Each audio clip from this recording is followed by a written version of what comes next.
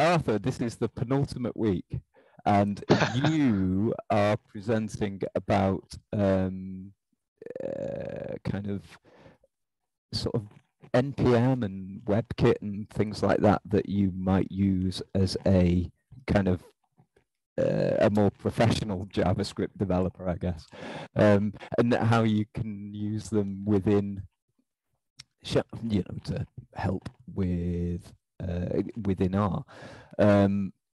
Yes, so for those watching elsewhere, we're working through the book JavaScript4R. We're getting quite close to the end of the book. We're currently on chapters 20 and 21 of the book. So, okay, do you want me to pass it over to you, Arthur? Sure, sounds good. Yeah. Yeah, so I'll do my best to kind of work through two chapters kind of quickly. Really kind of like, in a way, I guess you can kind of think of these two chapters in the following way. And this chapter 20, to my mind at least, gives like an overview of how about how one could go about structuring, basically managing JavaScript code, and draws a lot of analogies to how one would do similar things in R. Points out both the things that are similar as well as the things that are different or kind of differently difficult. So it kind of sets the stage for this problem that then is explained in greater detail in chapter 21, where we look at kind of a use case with NPM and Webpack. So with that said, let me get started. So yeah, as I was saying, both the JavaScript and R kind of have difficult, managing kind of large complexes large projects is complicated in both, but kind of and JavaScript kind of presents some familiar difficulties as well as some new difficulties. So the familiar difficulties are that we're dealing in large projects that are more than 300 lines of code, let's say, or 500 lines of code, typically with multiple scripts. And maybe those multiple scripts might, they might be organized in a certain fashion so the developer can better understand what the script is doing. So they might be segmented in kind of logical blocks, and those logical blocks might need to be executed in some particular sequence. So in R, we have this this kind of challenge as well as in JavaScript. Also, kind of point of commonality between JavaScript, another point of commonality between JavaScript and R is that, projects may have dependencies. Those dependencies could be either I'll kind of call them remote dependencies, so packages that exist in some repository somewhere. In the case of R, CRAN. In the case of JavaScript, maybe NPM or other repositories. As well as kind of local dependencies, which could kind of be bundled up code somehow. So I don't know if this is kind of use of terminology, but let's think like, compiled code, like C++ code in R, right? That's packaged kind of locally. It's not part of the R scripts themselves, but it's something the R scripts, or at least the package, depend on, right? So we could have that scenario as well in JavaScript. So kind of to summarize, like several scripts, and scripts potentially with multiple dependencies, kind of complex dependencies. So those are the points of commonality between JavaScript and R. But JavaScript has a few kind of new problems, or at least problems that are a bit more pressing in JavaScript or difficult in JavaScript than they are in R.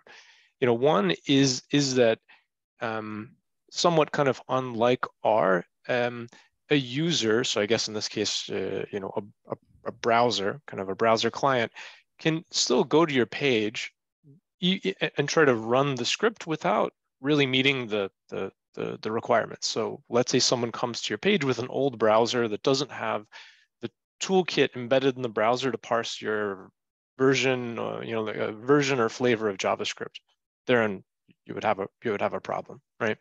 So that's something kind of maybe not wholly unique to JavaScript, but I think much more problematic in JavaScript than in R, maybe. Yeah. Another problem is that projects projects in JavaScript, really we want to have kind of very svelte, kind of small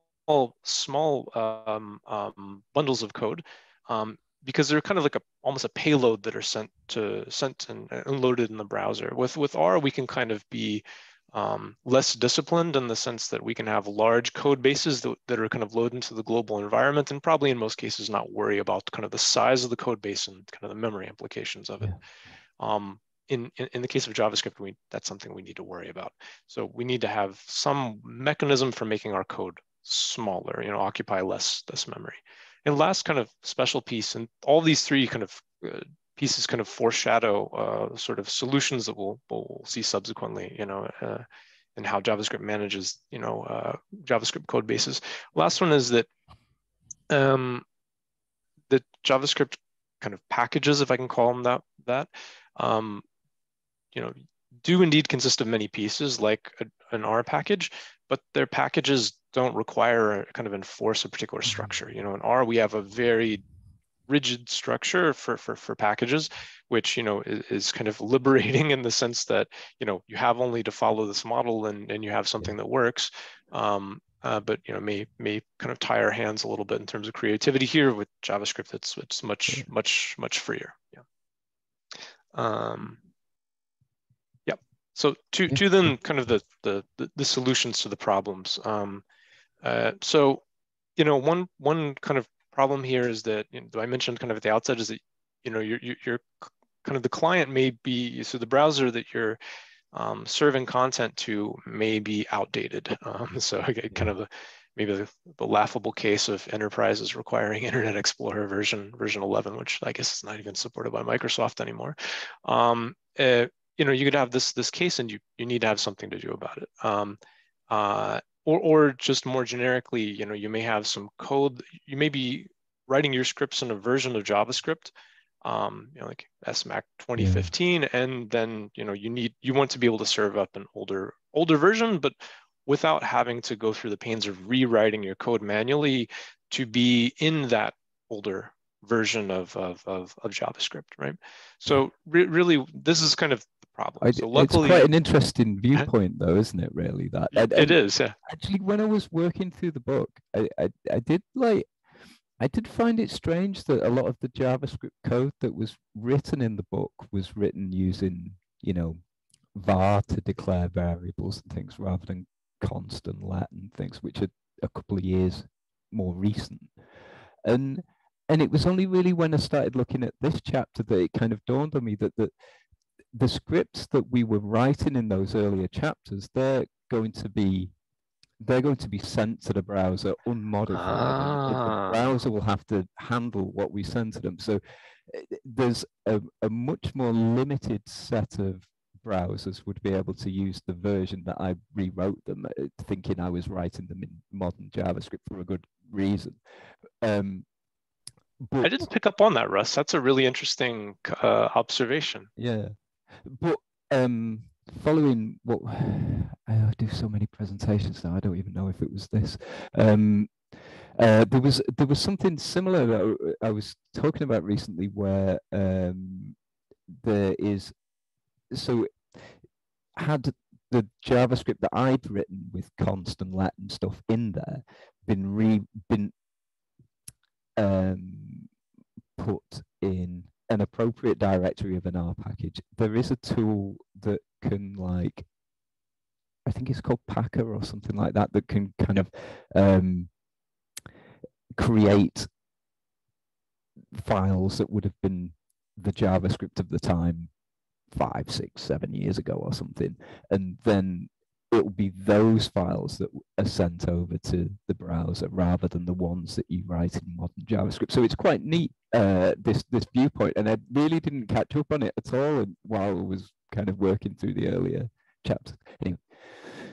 Well, I mean, actually, this maybe kind of like a sidebar, Russ, is I kind of wonder if anyone is working on kind of this problem on the R side, right? I'm just thinking of something as silly as, you know, Magritte pipe versus the native pipe in R4, you know, .x. Yeah, yeah. I mean, clearly things have changed over time, and you know, it'd be nice to have some way of, you know, transpiling, Yeah. maybe to target older deployments, perhaps. Yeah, yeah. I don't know. I Just don't a think passing it's a thought. funny one though, isn't it? Because I'd be surprised if there's that much movement on that front.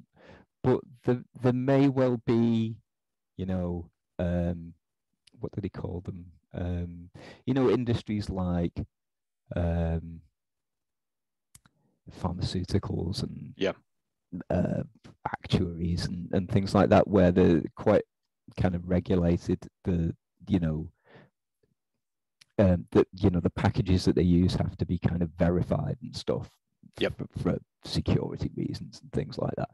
Um, there's probably people working in those industries that are using R3 still rather than undoubtedly, R4 yeah, yet, yeah, and probably other um, slow-moving places. So there may be a value in making sure that the packages you're developing in are um, valid code for earlier versions of R. yeah, And there's yeah, ways of setting it up in like continuous integration and stuff to check that the package you've written will run on an earlier version of R. But all the dependencies that you sit upon also have to kind of respect that as well. And yep, to be honest, I think in the R world, because the language itself updates at such a relatively slow pace compared with, like the core of the yeah, language. yeah, Um, it may not be something that we see much movement on. yeah. But anyway, That's a good point. And yeah, you know, like the R core really, I mean, at least from what little I think I understand, R core really tries to do a lot to not make breaking changes. So it's kind of, you know, new functionality that didn't exist before, rather than, yeah, I mean, with some exceptions, yeah, but those exceptions I think are few and far between. yeah, Um, but anyhow, like I guess for this JavaScript problem, then there's this need to sort of take a code base that's written in some version of JavaScript and then kind of you know, transpile it, so kind of sort of rewrite it into a syntax that would be acceptable for a client running an older version of JavaScript. And luckily, you know, there appear to be tools that allow one, and the one that was mentioned in the book, Babel, I don't know too much about. I'd kind of seen it in passing. I think by my reading allows one to kind of take a code base and, you know, some JavaScript version X and then kind of transpile it into version Y. So you kind of have a target environment and a source environment and a target environment, and you can kind of make backwards compatible code, right? hmm. So that's kind of the solution, as I understand it. That's the solution to this problem. Whether it's perfect, I have no idea. Yeah. Okay. Undoubtedly, there have to be these kind of edge cases that torment developers, you know. But yeah. Yeah. So then, kind of this idea that we want code to be kind of small in terms of this the memory, you know, the memory that it occupies, kind of size that it occupies as it's sent over to the browser. So, you know, we need to have smallest files possible, smallest files possible. And so there are tools for kind of what's called minification that simply removes white space from your code. So I mean, you could have something that spans several lines, you know, reduced into a single line without any, you know, carriage returns and with minimum amount of white space. You know, these kind of things that are helpful for us to read aren't necessary for the browser, but occupy memory, right?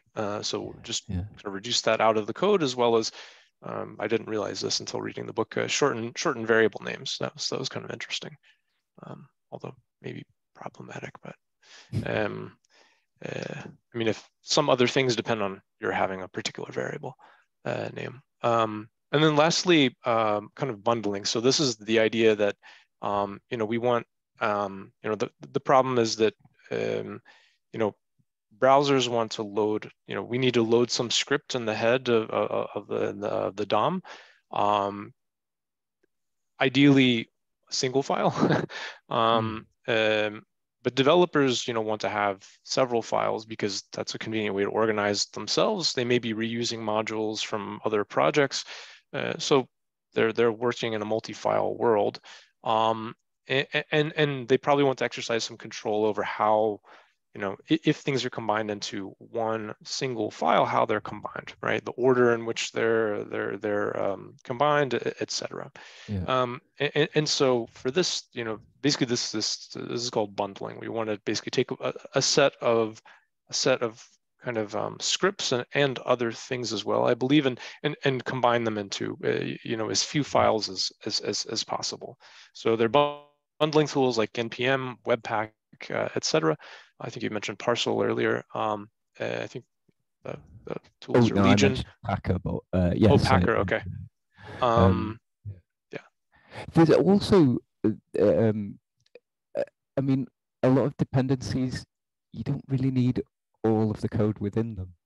Exactly. Maybe these tools also kind of may be able to filter out unnecessary bits, because certainly things, I mean, when you install an R package, you don't install the tests for that package, and you don't install a couple of other parts of it as well.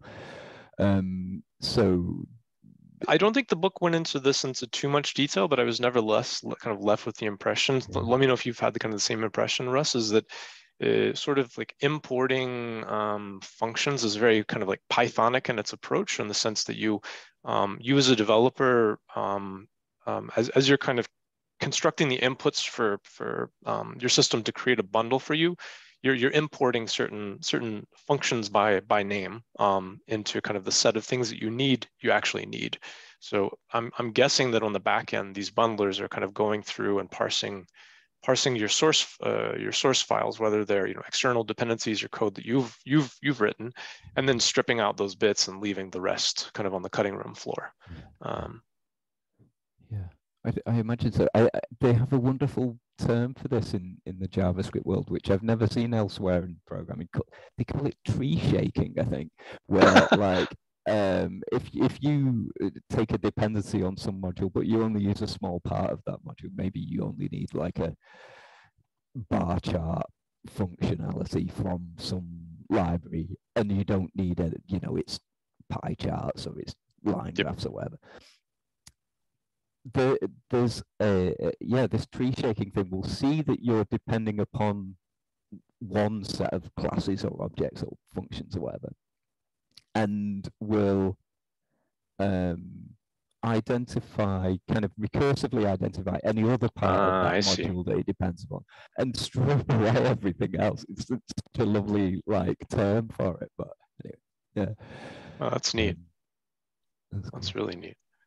Actually, I don't know if this will be the future of R. I remember that RStudio Conf, I forget who it was, said that someone asked them, what it was one of those R developers, RStudio developers asked them, what's the thing that you're most excited about? And there's some package that kind of takes this approach that you see in Python, I guess also JavaScript, maybe other languages, of sort of importing individual functions, rather than a library where you're just loading all of the functions from a package, but instead targeting individual functions, and also had this capability, like also exists in JavaScript, where you can kind of name these functions as well, kind of give them an alias. Although wait, I could be wrong about that in JavaScript. I know in Python you can give them an alias.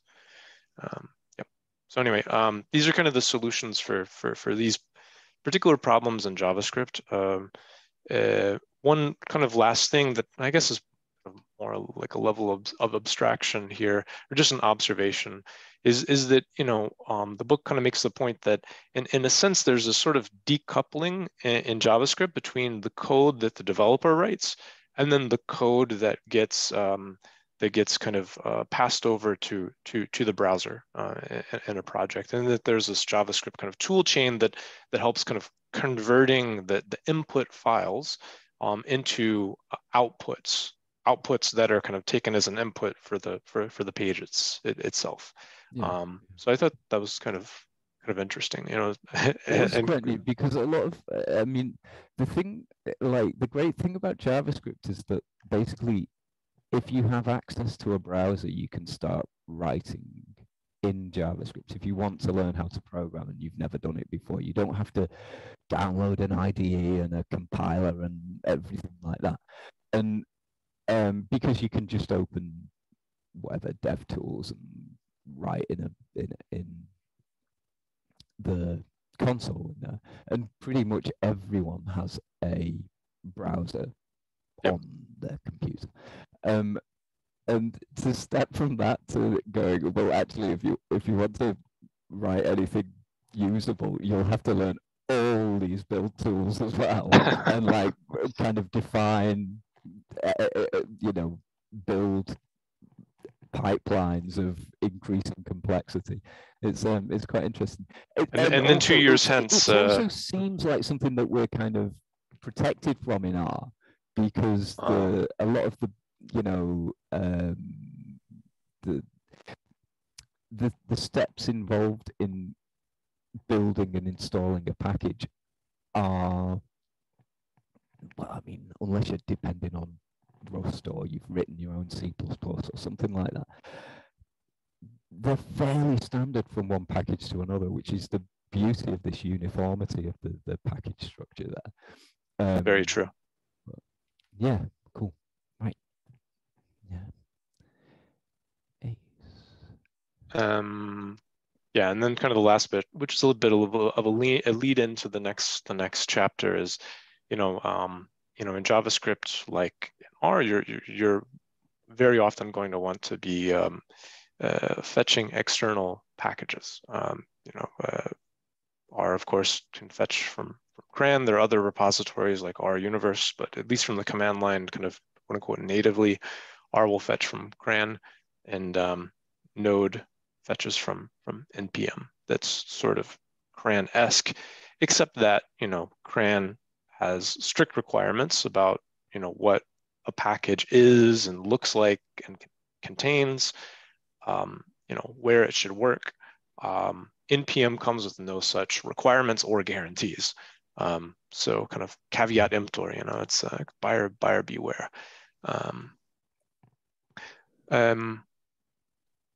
Then on to the next chapter, on discovering Webpack and npm. Yeah, I thought this is kind of an interesting. So here we're talking about npm, the package repository, rather than npm, the kind of command line tool. I know that they're basically coupled together. Yeah, so the command line tool right, here. Okay. Yeah, I mean it'll end up touching on both actually, but sort of more so the kind of the command line tool. This chapter is a little bit of a strange chapter, I think, in that, maybe not strange, but it spends a lot of time talking about npm and how npm works. In a certain sense, I felt it was a little bit akin to like an npm version of you know, the whole game chapter in Hadley's you know, R packages book. Yeah. In that it sort of endeavors, I think without saying so explicitly, to sort of talk about the process and then a bit the tool chain that yields the process, and then at the very end, actually maybe it's not akin to that at all on further reflection, but and then at the very end has like a worked example. I think it would have maybe been more helpful, perhaps sort of inverse things where there's a little bit of a worked example towards the end, that I won't be touching on, I guess for lack of time, but it is kind of a curious chapter. Yeah. in the chapters that led up to this, we've written a lot of R, and within the R packages or in the Shiny apps or whatever that we were writing, there were JavaScript files that we'd written that were kind of kept alongside. Yep. Is the purpose of this chapter to kind of explain that you could take the JavaScript file that you've written and publish it on NPM rather than having it embedded within your R package, and maybe decoupling the two might make it easy. So it doesn't talk about that so much, Russ. I mean, except to say that one could publish lots of things to NPM, that the barrier to kind of publication is sort of low. But it seems like the focus of the chapter was instead how to put it kind of in shortly or in compact terms, basically saying, like, let's imagine you have a project that uses JavaScript, some of which could be local, some of which could be kind of external dependencies. How would you, using NPM, kind of go about handling these things? So it kind of adopts this sort of complex case from the get-go, where you may be installing. So it's much more, I guess, with respect to NPM, the repository, much more positioning the reader as a user of NPM rather than a developer contributing to NPM. Right. Yeah.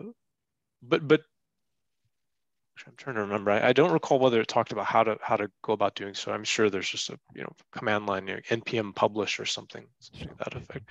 I watched briefly a little tutorial from YouTube on how to do so from the perspective of someone just working in NPM, pure NPM, divorced from Shiny. But the book, as I recall, doesn't talk about that in as much detail, at least.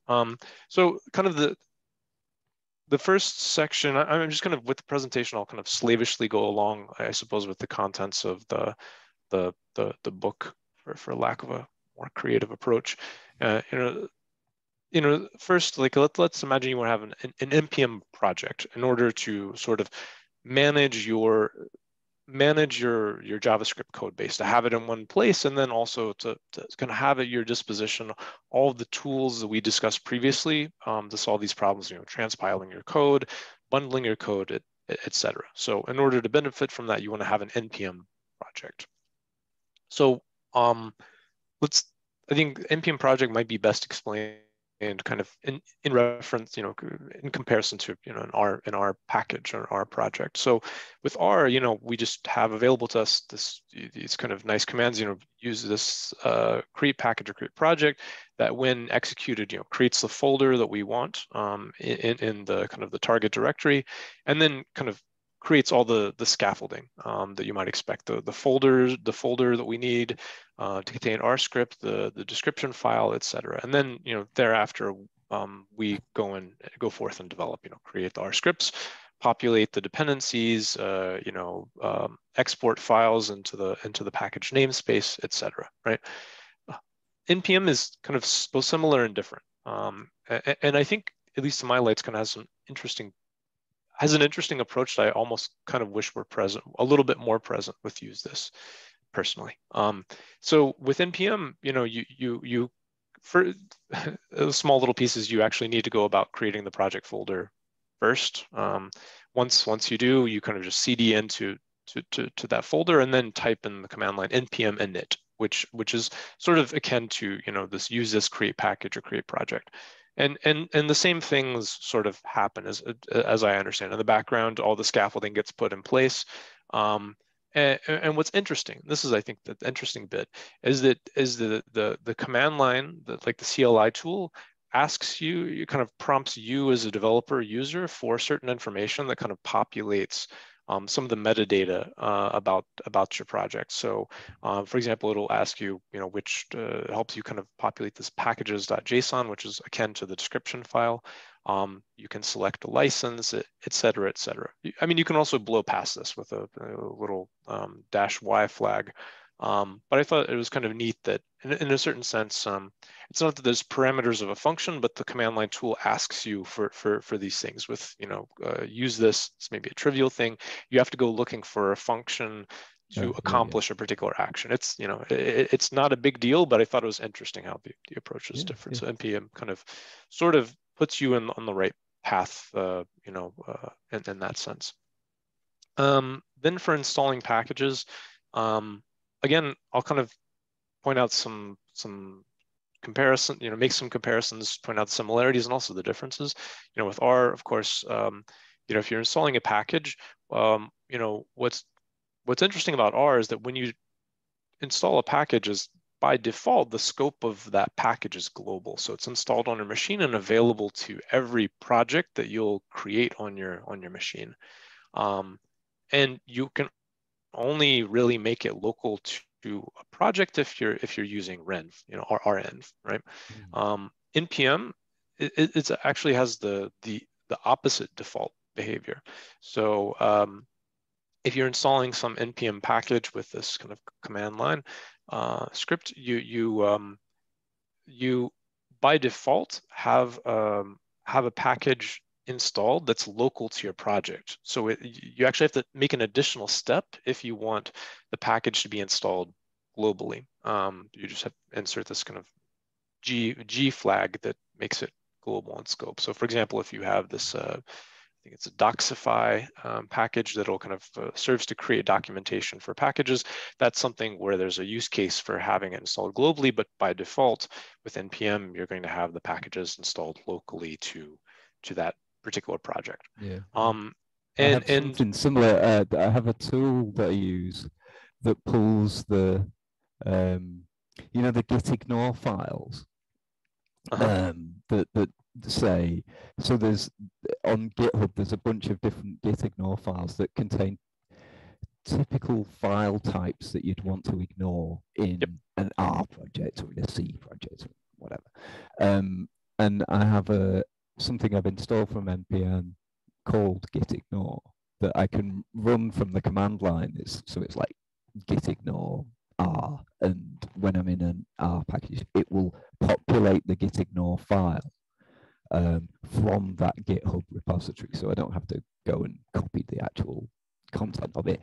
And because it's something that you'd use, it's not something that you would need for that package to run, the package that you're developing, but you might need in multiple settings. It makes more sense for it to be a global thing.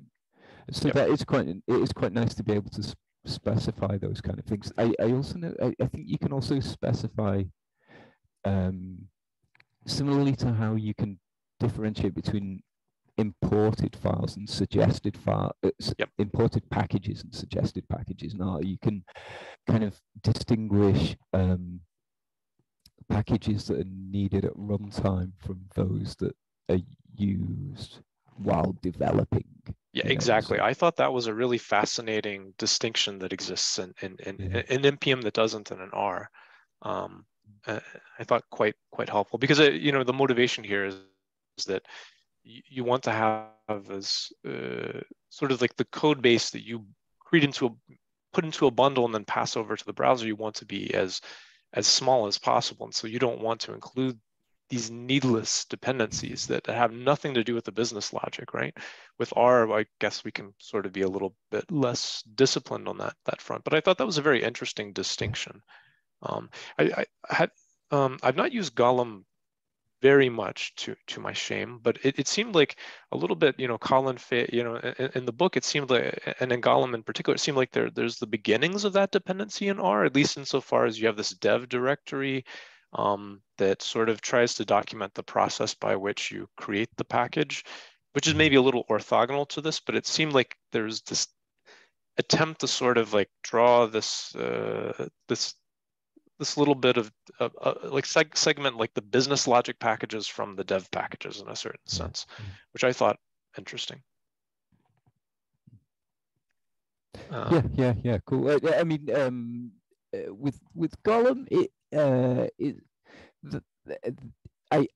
do agree. So those dev scripts are things that you wouldn't dream of installing when you know, you wouldn't include them at build time when you're installing an R package, you know, for a Golem app. But they are quite useful in that, like a lot of the commands that are in there are quite useful when you're setting up your package. Yeah. Anyway, sorry, not to go off. Didn't re-say what you've just said. Well, no. I mean, it's helpful, Russ. I mean, you I imagine are a much more proficient user of Golem than I. So I mean, that I'm not too wrong is helpful to know. The other thing I thought was kind of interesting about npm, you know, again, this is sort of like the defaults that are available. Is that you know, whenever you install a package for a project, you know, it automatically does two things. It updates your dependencies file, which is this packages.json file, as well as it updates the lock file, which is very much akin, at least to my understanding, akin to the RM lock file.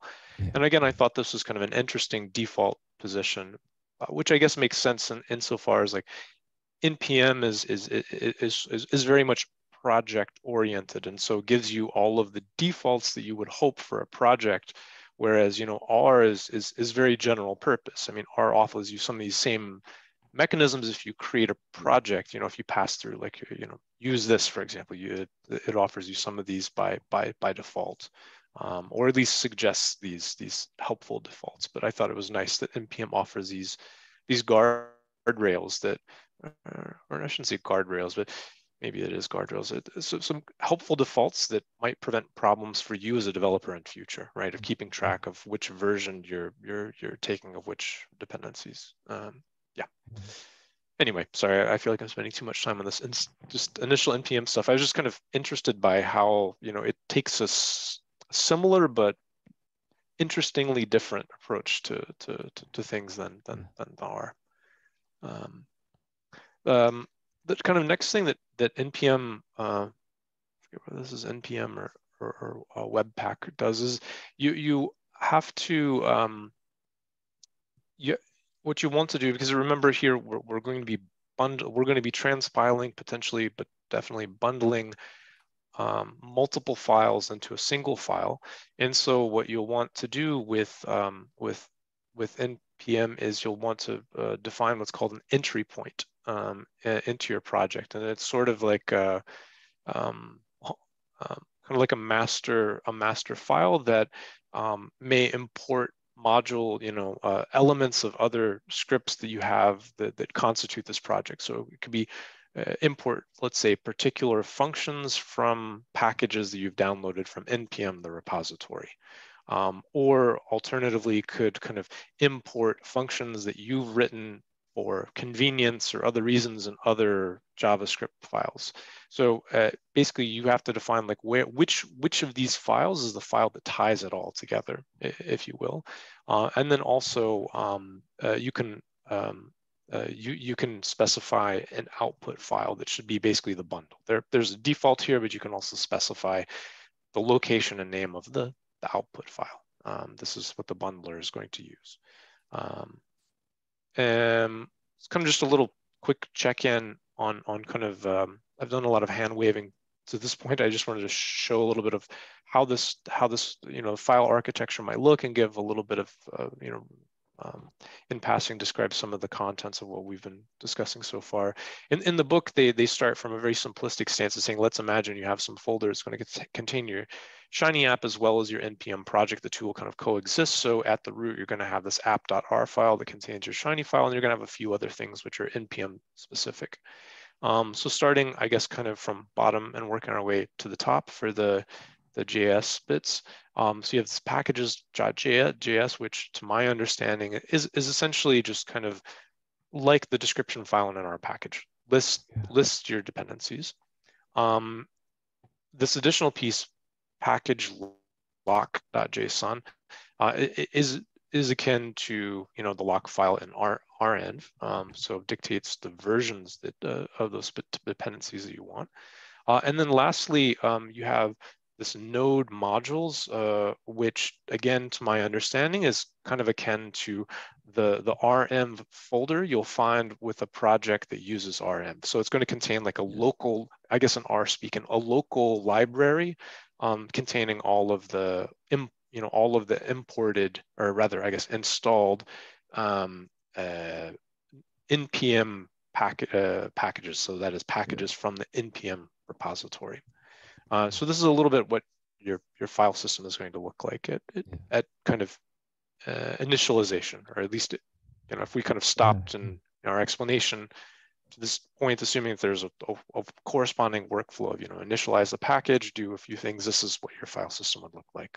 Yeah, but with that though,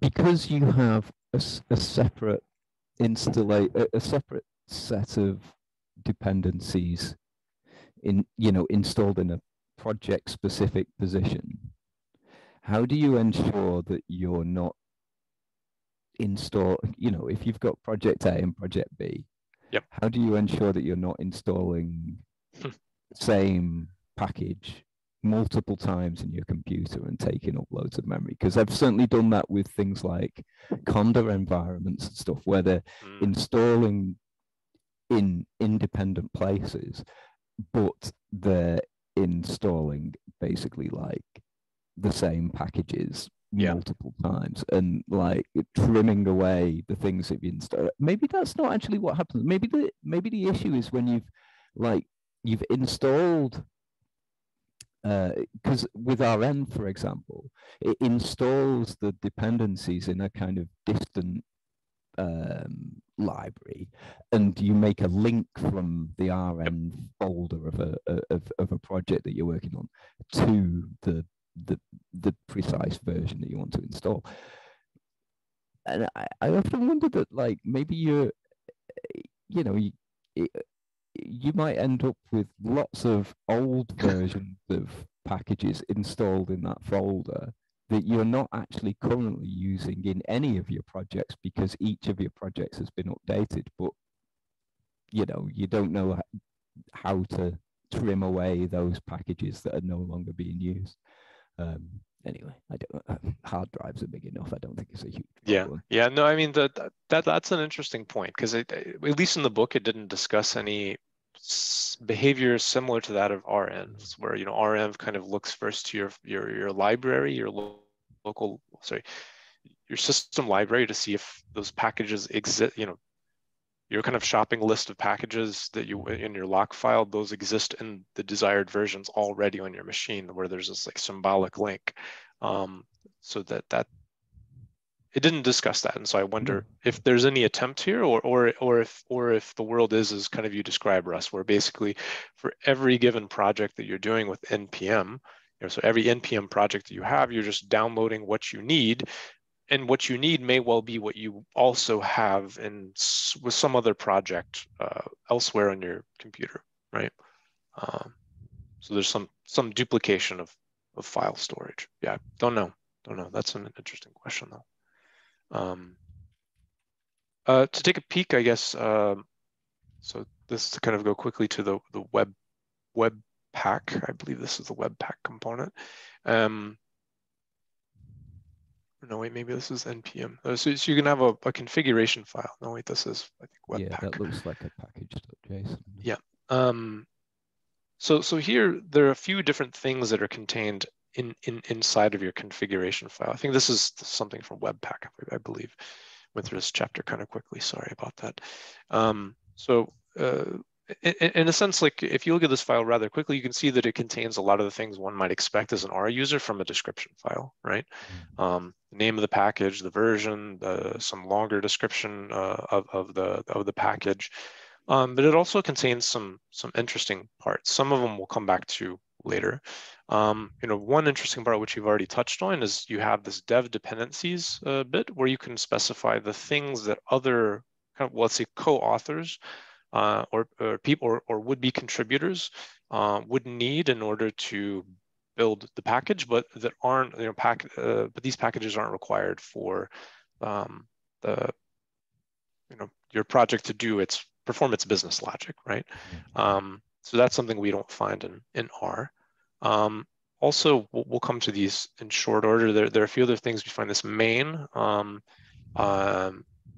we find this this scripts bit. We'll come back to that. Yeah. So yeah, actually, it turns out we'll come immediately to the scripts bit.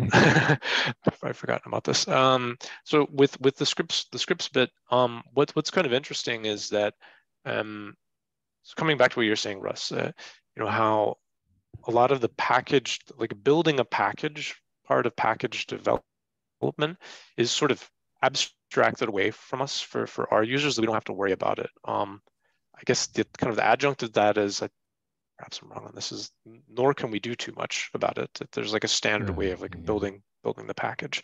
Whereas with NPM, you know, you have these sort of in the scripts part of the configuration file with Webpack, you basically have you can have like scripted routines, you know, like terminal commands basically, that you can name and execute, and those things would correspond perhaps to build steps in the process. So if we wanted to execute a test, for example, you know, I have this script named test that has some content. It's just, you know, just printing to the console. We have no tests. But if we wanted to run that, you know, we just run npm run test being, you know, the name here. Yeah. Likewise, we could build this package by saying, you know, npm run build. And so this is the kind of it's an aliased command right here. I thought those kind of interesting. Remains to be seen, I guess, whether, you know, there's real value in this approach, or whether this is sort of something that exists with R, but that luckily our users don't have to worry about. I've not. Yeah. Yeah, It's I don't know, because a lot of these things. So for a lot of these kind of tooling things are available to us inside the R console. So although like it might be easier for to call a command line script like this, when you're an R user and you're kind of used to being in the R console, it makes sense for those kind of tools to be available to you within the R console rather than to have to call them from the command line. But you've got complete flexibility here in, yes. So for JavaScript, you might use Jest or you might use Mocha or something like that to run your tests, and you can define that in here. Whereas in our, well, actually, there are lots of different test frameworks, but they work the same way in our studio, and you run the tests and it just finds the scripts inside your test directory and runs them. Yeah. Right. Yeah. Cool. And I guess kind of this will come to, I guess, a little bit of a case for these scripts to solve a particular problem. So this comes back to this issue, this kind of issue around decoupling, right? Where as developers, JavaScript developers, one would be, you know, writing JavaScript in a certain environment, but at the end of the day, what's passed to the browser is this bundled, you know, ideally like single bundled file that contains all of the business logic, right? One consequence of that is if you're testing in the browser and you hit JavaScript errors, then those are kind of what you'll see in the console is references to kind of where the error occurs will be with respect to your bundled file, not kind of your, like the developer facing set of files, right? And to solve this problem, you know, within you can kind of sort of like have different modes of deploying your site in a certain sense. So you can again have like this this build prod and build dev, right? And then you can run those. You can kind of build those environments through the command line. So npm run build prod, which will create your bundled file that then gets passed to the browser. Yeah. If you want to, you're still kind of troubleshooting, you want to, use the dev mode, which does something different. So this is kind of a use case for these scripts where they might prove really useful in practice. Yeah. I guess now I'll kind of come to some of the bits for bundling. So how would you do bundling with NPM? So simple answer is you run this command. Based on what we've seen so far, is like you just build the bundle.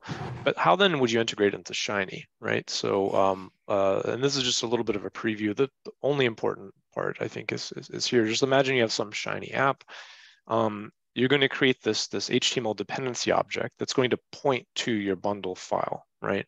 You'll attribute, you give it some name and some version, and then point to a particular place which it'll exist in your kind of production kind of environment here.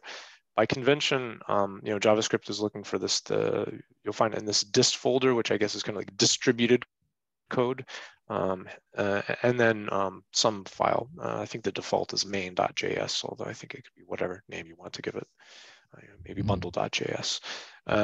So this is kind of how you would bring it into Shiny in short. Like once you've created it from NPM, then you'd want to reference it through this HTML dependency object.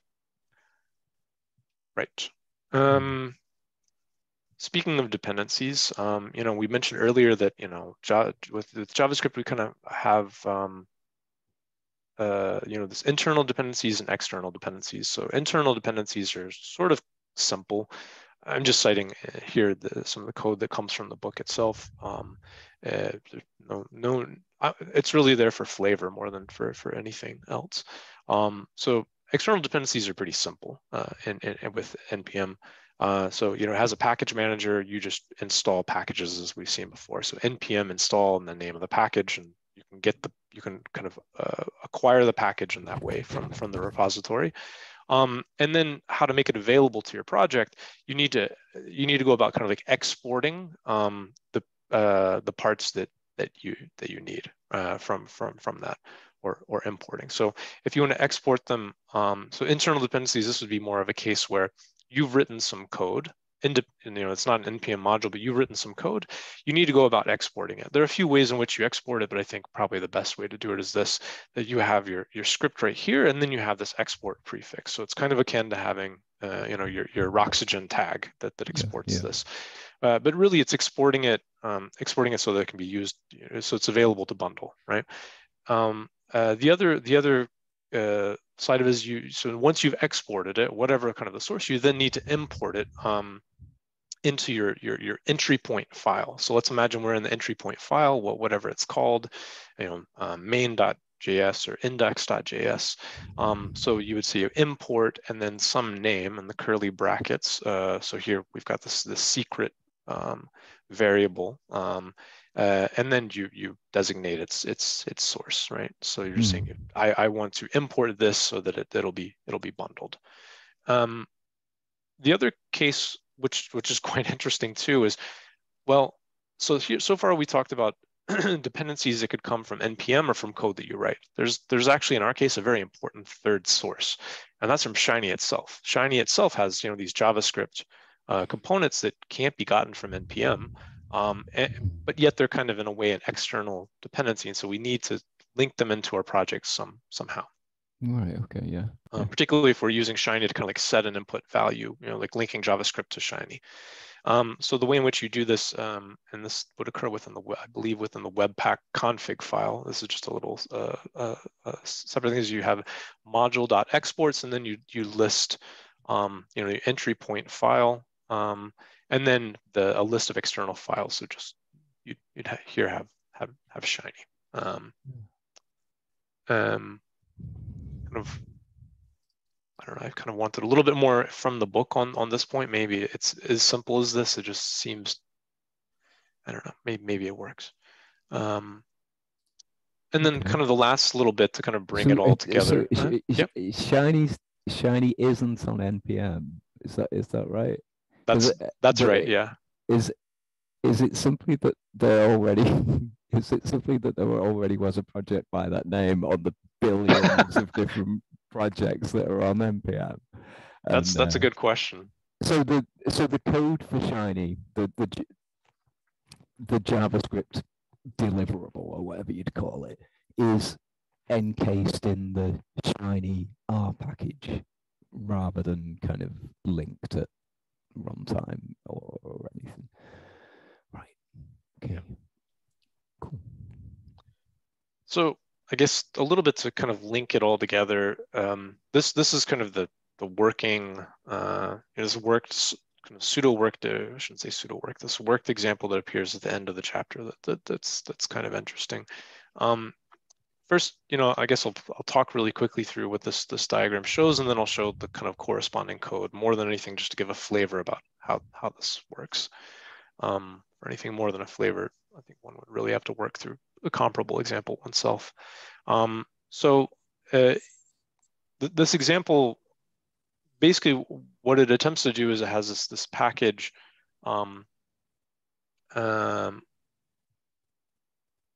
this package called mousetrap, which kind of captures keystrokes from keystrokes. And then what we have is we'll have some additional module here called, so there are kind of a few kind of imports, if you will. So this mousetrap package from NPM, which captures keystrokes. This secrets.js file, which contains simply for the worked example, the idea is you use this mousetrap command that you're going to, when the user hits your Shiny app, the UI will not appear. It'll be obfuscated so that you can't see anything. And then the user is meant to type the secret password, at which point the UI will then be revealed. So in order to accomplish that, you need the mousetrap module from NPM, or package from NPM. We're defining some secret in our JavaScript file. And then lastly, we've got Shiny itself as this JavaScript dependency. So we need to kind of link all of these together and then bundle them up. So how would that work? So we need to kind of import this variable, which was our secret. You need to import Shiny, tie everything together in this input.js, and then import it here. So first, you want to import all the component, you want to import all of your components into index.js. This is the thing that's going to be your entry point file. So you're going to import the whole of this JavaScript file here, input.js. You're going to input Shiny from Shiny. You're going to import this secret, the variable called secret, from the secret.js file. And then you're going to import the mousetrap function from the mousetrap package, right? NPM package. And then in that file, write some function that basically links together this functionality. Or you're going to set like a Shiny, you're going to link it to this input value in Shiny. So this is kind of this is kind of composing index.js. I think I may have mucked this up in the notes here. Actually, I'll have to go back and correct this thereafter. No, that looks right. I think that's right. So that's the code that would go in index.js. Yeah, it is. I think here the issue is that just kind of to have a what do you call it, a arbitrarily complex example. I think this should actually be input.js instead of index.js, because here thereafter we're kind of importing the whole of input.js here. Right. Yeah. So I mean, the idea is sort of like you have this file. You have the Shiny dependencies. These get imported into import.js, and we link together mousetrap and Shiny, and this kind of itself is I guess you can say like a module, and that module is then getting imported into index.js, which is our entry point file from NPM's perspective. Right. Once you've created this index.js file, you'd use npm to bundle your code and create main.js, and then we find ourselves with this shiny code that's much like what we saw before. It's the whole of the shiny code for this particular example, but again, we have this main.js object that we're creating is a HTML dependency object that references our bundled file.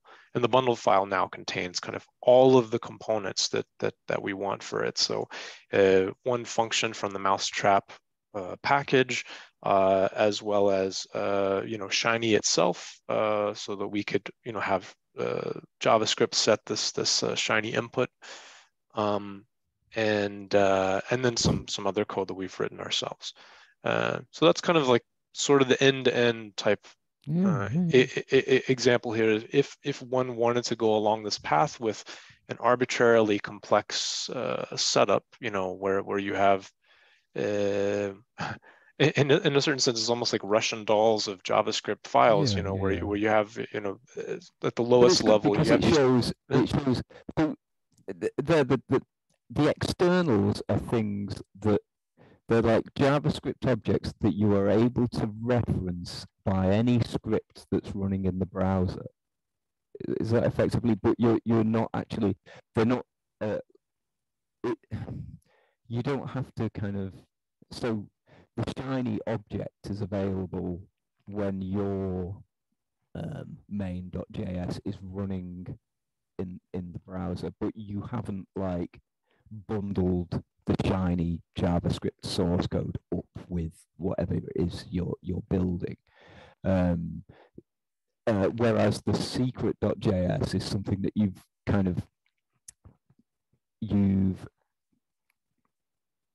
downloaded from npm and bundled it up into your package. So it's a dependency, but it's now an internal version. So just trying to gain a bit of an idea about what it is that differs between the externals and secret.js and input which you've written yourself, I guess, here. So it's good because it shows the three different forms of the JavaScript code that can get bundled up into your main.js, I guess. Yep. Cool.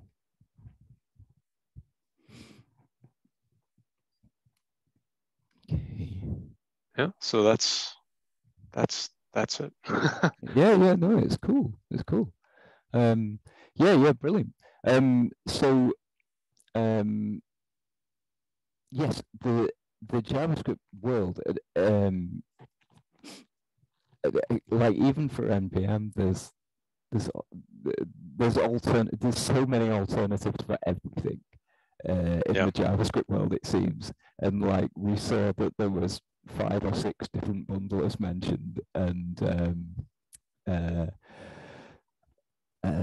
probably many other kinds of like choices that you might make. So here, you would be bundling all your code effectively into an R package, but you would have a build step that constructs your main.js from all the other files that you have within your all the other JavaScript files that you've either obtained from npm or written yourself within that R package. And from that collection of files, you're making a single file that your Shiny app, sorry, I'm saying R package, but I mean it's a Shiny app project structure, isn't it? That your Shiny app would be able to import, access from the browser, like send to the user's computer and run there. Exactly. Yeah, and additionally, the book mentioned in passing, and I didn't have time to kind of explore, but it seems like one could also bundle into this other files, so other assets like CSS style sheets, Yeah. images, and it mentioned in passing, it seemed like that there's some way that, I guess, with the idea of minimizing what the amount of things, or kind of like the total size of the thing or things that's sent over to the browser, that some of the CSS could get kind of translated into JavaScript. Right. Okay. Yeah. I was talking about something similar with people at work a couple of weeks, well, last week, I think, on there are various different flavors of CSS now. So there's and they're not all legal CSS as far as the browser is concerned, but they make development of CSS simpler. So there's like Sass and SCSS and stuff, yeah, which you can write them, and they're much nicer to write because you can have variables and you exactly can reference other files and things like that in a way that it's harder to do in CSS. And presumably your npm build step could take the collection of SCSS files and construct a CSS file from them for delivery to along with your okay. Tiny app, I guess. Cool. Right, so next week I will be extending this to talk about how you use this with R. About Webpack with R, and then even more Webpack Advanced, which will be the final one of these book club sessions, I think, and and I'll do a little summary at the end. But yeah, no, it was really good, because I didn't see much of the JavaScript development world being mentioned throughout the rest of the book, really. Maybe I just missed it, but yeah, so things that I'm aware of from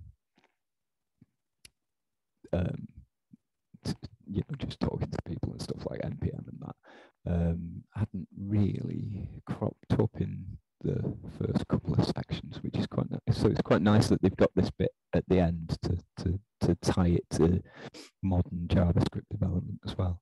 One thing I'd kind of like to look into maybe between sessions, Russ, is, and maybe you've looked into this too. We can chat about this offline, perhaps, is there's a new framework, Rhino. So like the Epsilon team, I think in the main, I think they're coming much more from the web dev world, and so I'd be curious to see like how much they make this integration between the JavaScript development world, or maybe just like the web dev world more broadly, and R, like how much they make it tighter, or like give easier access to kind of more modern tools, easier, and or even just in the way that the framework is set up, how they might simplify the work of Shiny developers, if at all. Anyway, it's just a simple point of interest. No, I do know a little bit about it, but mostly from it. Where is it now? So a Rhino project. It's quite an interesting setup as far as the Shiny app's concerned. So it's not like you're developing a package like you would be for Golem or Leprechaun, which is a similar, a more lightweight version of the thing that Golem aspires to. Rhino uses a completely different way of structuring the R file. So it uses a kind of I think it's box or modules or something like that that was developed for like importing from specific files in your R directory rather than loading up a whole package's worth of functions. That's the package I was looking for earlier, box. Yeah. It also has like rather than a typical Shiny project, you might use Shiny Test or Shiny Test 2 or something for like the front end driven testing and stuff. Rhino uses Cypress for that kind of stuff, which is one of the kind of standout JavaScript front end testing libraries.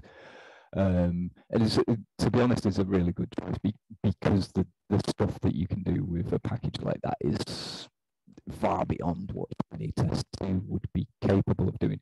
But it doesn't necessarily have access to things like, you know, the values stored within the Shiny inputs and outputs and stuff like that that you could access from Shiny Test 2 trivially. Right. It is an interesting proposition, Rhino, but I think it's a little bit I think it's a little bit complicated at the moment, but I have worked with apps that are built in a similar kind of way, but I think they've kind of iterated towards Rhino as a way of building Shiny apps along many, many different threads. Anyway, yeah. Cool, yeah. But we can talk about that in the Slack channel if you're interested in talking about Rhino. Yeah, cool. Right. Cool. Well, I'll see you next week. Lovely to speak to you again, and have a nice week. All right, likewise. Bye-bye.